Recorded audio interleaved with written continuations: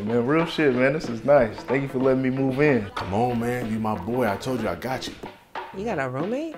Just for a little bit. Don't you find him like a little intense sometimes? I had to put that nigga on punishment. Punishment? This motherfucker got a job, number one. Number two, he got a job that pays money.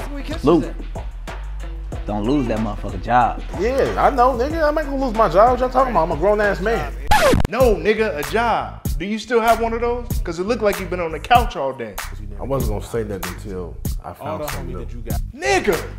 That this fool been living here 2 months and hasn't paid rent. God damn! And he ain't kicked your ass out yet? Oh, sleep on a beanbag ass nigga. What you be playing, Twitch all day? It's not like that, bro. I'm just been going through hard times. You ain't paid a motherfucking bill in 2 months, nigga. You think I'm okay with you frolicking in the street? You know I'm gonna get you right back as soon as I figure out this job situation. Speaking of which, where you coming from so late? A job fair? When you go in there, man, I wouldn't tell Ronaldo where he was at tonight. Kevin, I'm not scared of Ronaldo, all right? Where you been?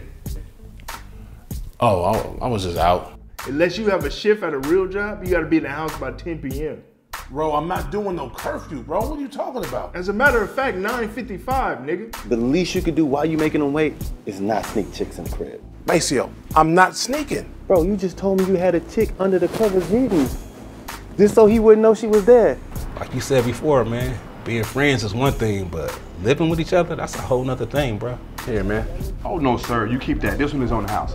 What you need to do is go get that to the nigga that's been babysitting your big silverback gorilla built ass these last 3 months, Harambe. Out where, nigga? It don't make sense to be leaving the house. What, you going outside to play and shit? You go home and you get your shit together. You hear me? And be a man about it. This is just a setback. You know rent due next week, right? Yeah. So what the fuck are you gonna do? You got it? Better for you because you wasn't into them. They was trying to get at you and you put it.